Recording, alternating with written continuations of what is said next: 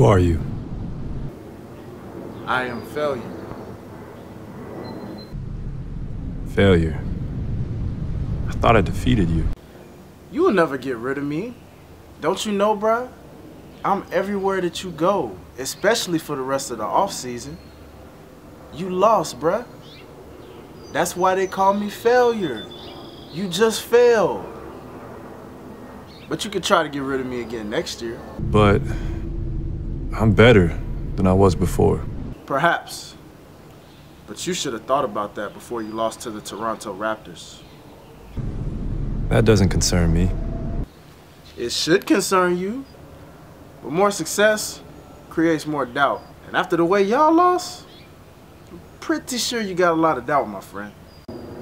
Did you forget what happened in Game 2 with that hamstring issue, sir? In case you forgot, that just goes to show you weren't healthy enough. Try again. I still remember how to beat you. Yeah. We'll see about that, Playboy. Come talk to me when the new season starts up, and let's see if you make it back to the finals next year.